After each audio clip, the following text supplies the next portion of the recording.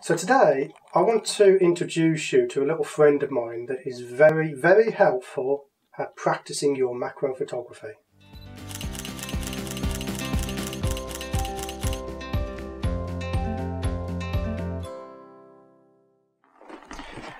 Well, before we do that, let's fix this this lens problem. As you know, we've had a few problems with this lens. So what I'm going to do is I'm going to use this one instead. This is a 10 to 18mm STM lens. And we're going to see if this is going to fix our problem. So with that on, it might give us a little bit of a better video. It's a lot quieter. The autofocus is still there, but like I say, it's a lot quieter.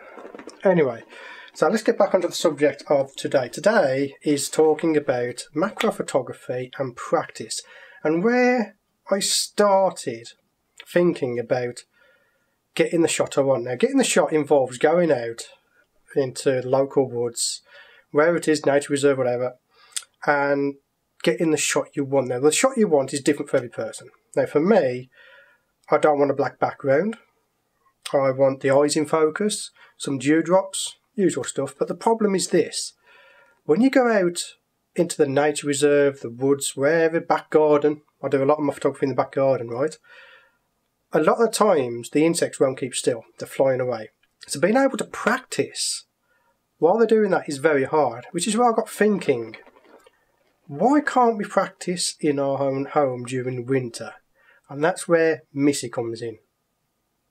Okay, so Missy is a regal jumping spider, and I had her about, I'd say about 9 months ago.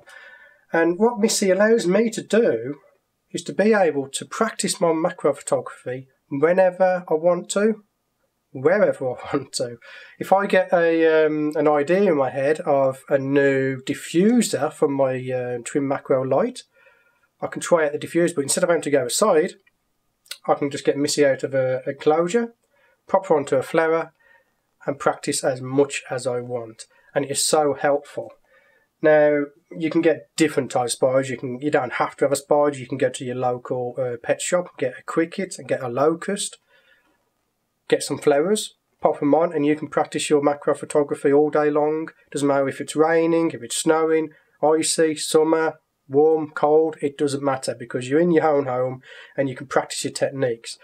That way you can hone your technique to a point where you can get the shot with one shot, and that's what's important, because when you go out into the wild, these insects aren't going to stick around for you. You've probably got 1 to 2 shots at the most, if you're lucky. So yeah, my regal jumping spider, I'm able to practice whenever I want to. If I get an idea in my head again, I can just get her out of the enclosure and practice. So that's what I wanted to talk about today, is because I needed to introduce her, because we're going to be using Missy a lot this year to test different techniques out. So that's a regal jumping spider for practicing your macro photography.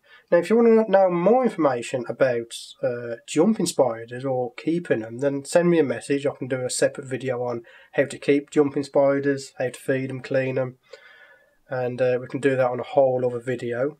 But for now, this is Stewart Wood for the Art of Stewart Wood. This is Missy, and we will see you on the next video.